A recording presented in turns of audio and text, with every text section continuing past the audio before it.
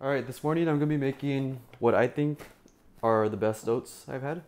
Um, I really like the mix between hot and cold and different textures in food. So I was trying to find a way to layer the oatmeal so there's like a hot layer on the bottom of oatmeal and then some type of separation, then cold milk. So I figured out if you brulee the top of oatmeal, you get this nice little crust and you get this crunchy thing and the sweet textures, and it's just overall pretty good. So I'm going to show you how to make my brulee oatmeal.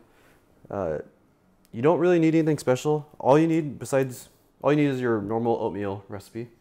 In addition to that, you just need some white sugar to brulee and a torch. So and also some milk to add to the top. So if you have oatmeal recipe you like, just use that.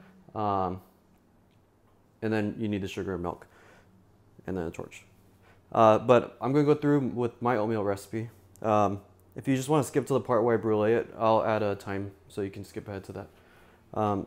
Yeah, so let's get started with my oatmeal. I use steel cut oats, not the quick cooking type. And I start by, I start by toasting them. So I toast them for a little bit till they're browned in the bottom of a pan. And then after that, I add the water and everything. So I'm gonna add about a tablespoon of butter. I'm making 2 servings. So I'm gonna melt the butter. For 2 servings, I'm gonna use a half a cup of oats. Let me get that.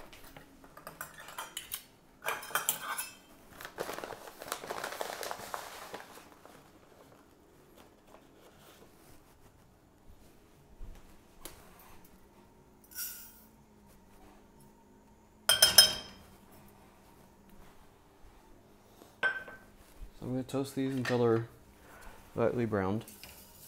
You can also add salt here, but I haven't really noticed much of a difference by leaving that out. Once these are toasted, I'm going to add the water. For this recipe, I'm using, let's see, 1 and 1/2 cups. I like my oats kind of dry. Well, for this, you need them kind of dry, and I also like them kind of chewy. So if you want it softer, go a little bit longer and add a little bit more water. But you do need it to be dry for the brulee to set up correctly. But I'll show you at the end what that looks like. So, all right, I'll come back after I add the water. Okay, so the oats are toasted a bit. They smell really good. Once you get into toasting your oats, you probably won't go back. So now that this is good, we got the water. So like I said, it's 1 1/2 cups. I got that measured out. Let me double check. Just 1 1/2 cups. Okay. Okay. So you want to simmer this. Just put it on the lowest setting you can. Leave it covered. Make sure to stir every few minutes so it doesn't burn on the bottom. This takes me usually about 20 to 25 minutes. You just gotta watch it and stop it when it gets to the texture you want. So I'll come back after 20 minutes. This is getting to the texture I like. It's still a little wet, but I can add the final ingredients. So I add a 1/4 cup of milk and a 1/4 teaspoon of vanilla. Got that. And then, let's see. What is this? 1/8 of a teaspoon of cinnamon.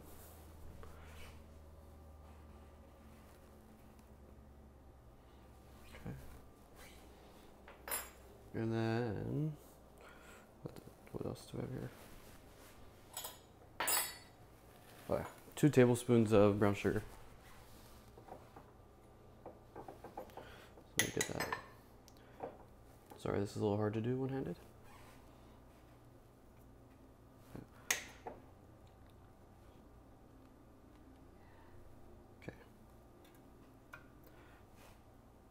And that's it. And then we just cook this off until it's a little drier. I'll come back when it's where it should be. I just realized I made a bit of a mistake. It should have been 2 teaspoons of brown sugar. just don't do what I do. When you make yours, use teaspoons instead of tablespoons. Tablespoons is gonna be too sweet with brulee top, but just pretend I used teaspoons and do that. So I'll come back. This is still boiling a little bit, or simmering. So this needs to get a little bit drier, and I'm letting it cook with the top off right now. Okay, this is about as dry as it needs to be. You could probably go a little drier, but I'm a little impatient today. So I'm gonna use this. Okay, I'm gonna put in these. I forgot to mention you need some type of glassware that can handle the heat from the torch. These are little, I think they're called ramekins. They're used usually for like creme brulees. They seem appropriate for this. Okay. Let's see.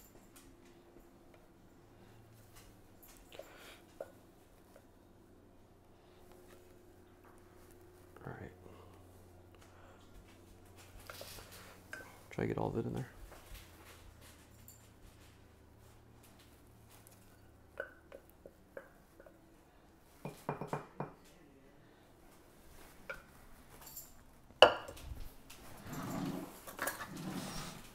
These need to be level, so use a spoon to level it out in there. It's a little difficult because how sticky it is, but it won't work well with the brulee if it's not level. I take back what I said. This is about as dry as you would want it. Any drier and it's going to get more sticky and it's going to be even harder to brulee. So that's good right there. I like to brulee on top of a bowl, just so it's a little higher and it's easier to get around. Before I start, I'll usually, so every time you do this, start the fire before you get on there, because if you don't, it'll just spray gas all over it. So I'm gonna dry off the top a little bit. So I'm just doing this to get rid of some of the water. Okay. All right, this time it's actually a tablespoon of sugar. So this is why you don't want too much brown sugar, because you're gonna add a lot more white sugar. So try to add a nice, even amount of sugar across the top.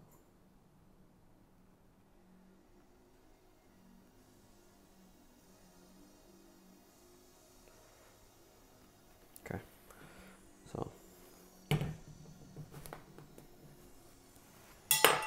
Okay. Now you want to caramelize this. You just want everything to liquefy. You don't want to brown it too much. So, there's probably better videos. Oh, so you see that burning? You don't want that. So I got a little too close. Try to get everything. You don't want to see any white. So that's about good. All right. This is pretty hot. Let me get some oven mitts. Yeah, should get to. So that's the first one. Let me try the next one. All right. And you want to let this sit about 5 minutes. So Alexa, timer for 5 minutes. 5 minutes, starting now. Uh-oh. I'll bleep that out. I messed up a little bit there.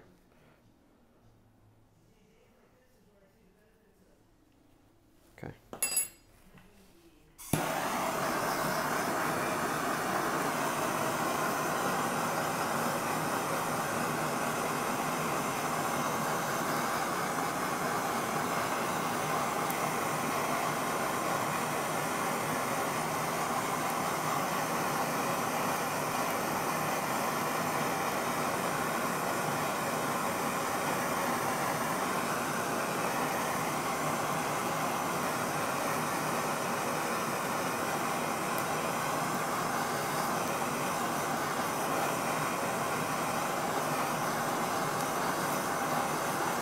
Okay, here we go. All right, so I'll come back in 5 minutes and finish this up. Hopefully there'll be a nice little shell. All right, so these are settled up nice. Okay, I'll let you listen. See how they have a little shell on them. Oh, oh, that's the plate. So I probably could have leveled these out a little bit better, and there would have been a more even layer of sugar, but that's fine for now. To finish it, you just need milk. I have some freeze-dried raspberries, so I'm going to be using that. I think it'll make it look a little nicer.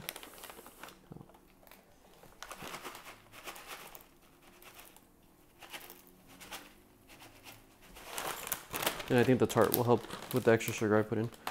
So you kind of just want to float some milk on top. You're not really trying to add a whole lot of milk. Oh, okay.